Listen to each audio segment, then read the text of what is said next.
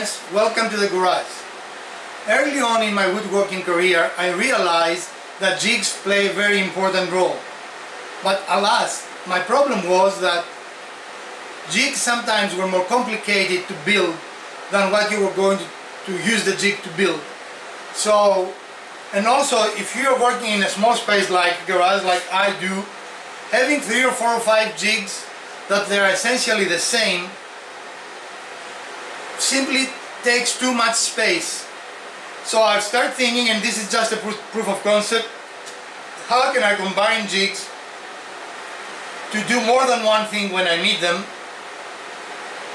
And especially, for example, if you happen not to have a miter saw or any other way to make 45s, you will need to make a jig on your table saw or slide.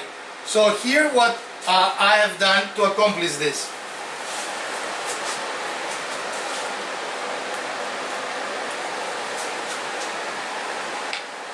So these are not screws, they're actually nuts, but we are going to drill them into this wood, and that will provide a better control of our removing it.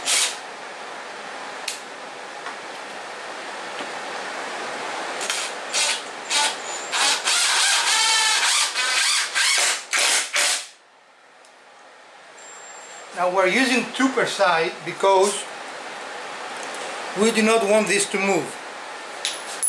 And again, we could use screws here, but I prefer nuts because it will take some time if you use hardwood.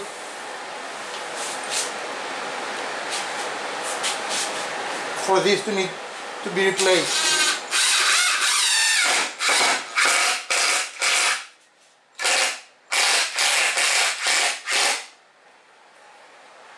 And it is clear underneath, it doesn't create any problems.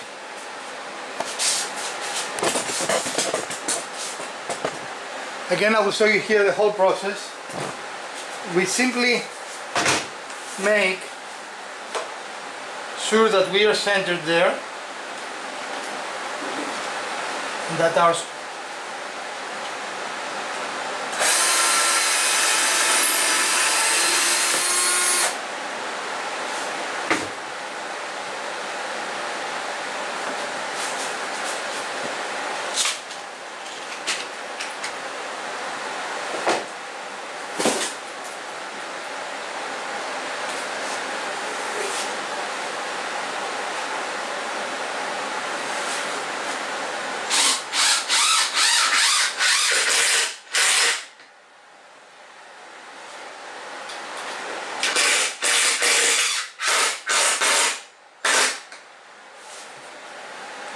again, I'm sorry, you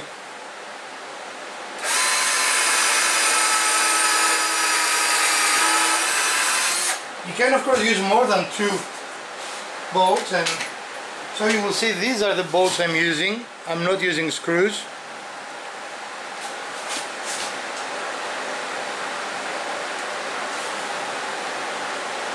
And again, you can use more than 2, but I don't think there's need for more than 2.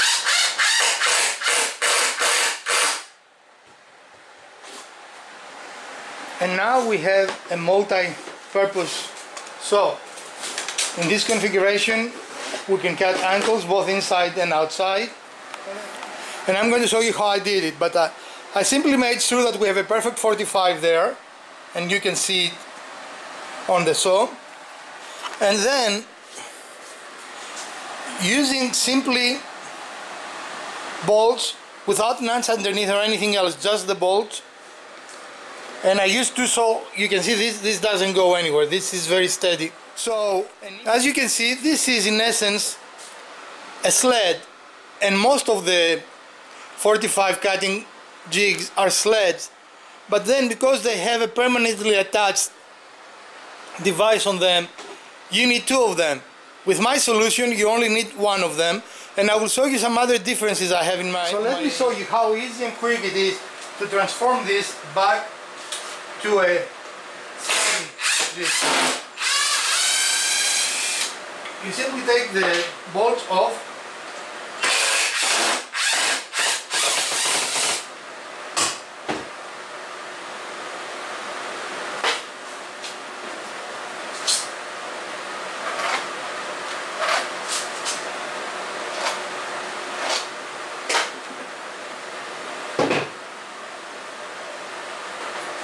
And for ease of reattachment, I'm simply marking 2 lines here. You don't have to do that, but it just makes things easier.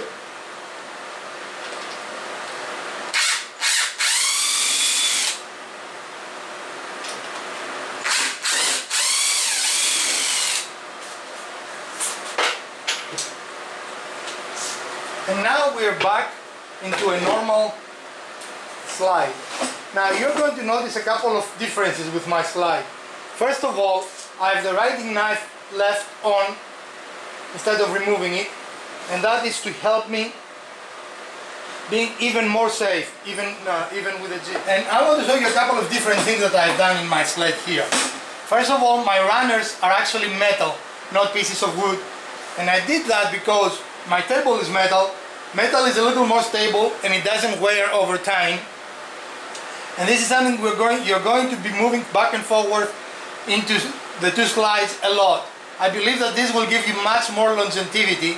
And I think when I finish with my proof of concept ideas, I'm going to build a better one and show you step by step how everything is built, because my idea is to build one jig for the table saw that replaces all other jigs that you might have. So this is the beginning. I use much thinner plywood than other people do, because really I don't want to lose all that much of my blade width. I think that is a total waste. And I want to show you how easy this goes back in. There you go. Now let me take you a little closer to show you.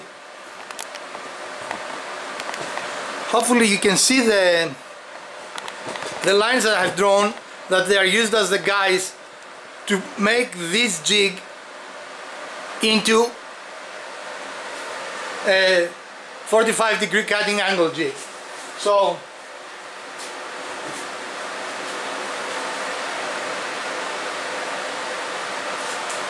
it will be easier if you have the blade out,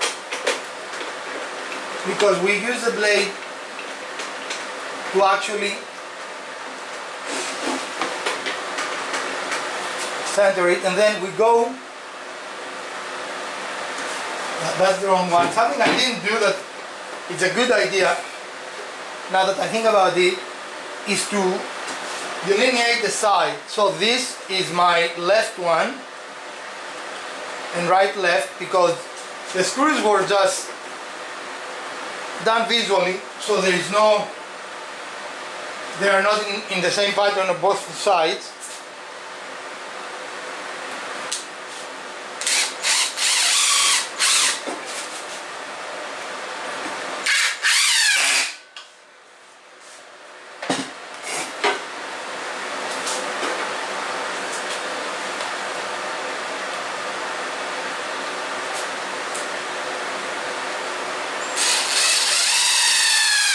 And there you go.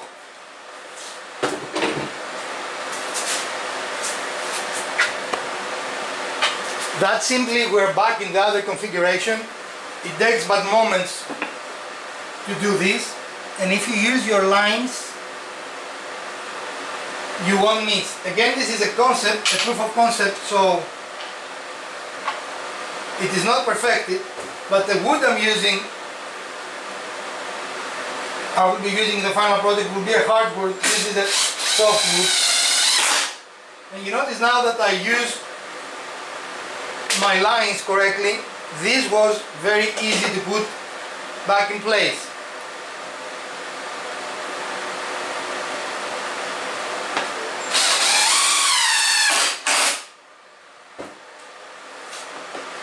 So there you go.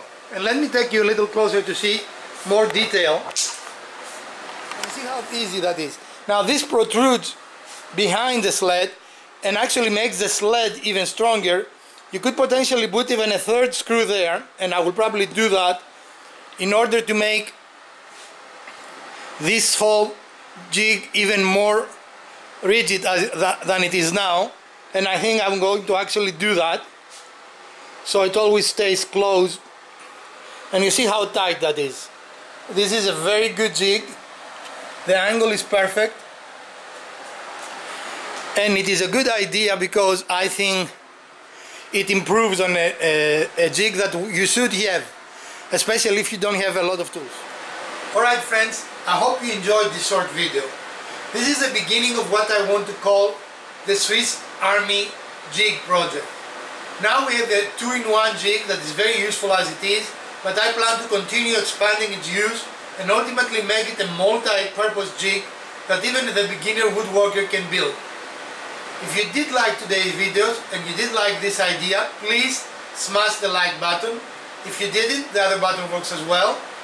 Subscribe, share and like our videos to continue the growth of our channel, and please comment below with any questions you have or any suggestions. I appreciate your support, and I will see you Sunday with another build video.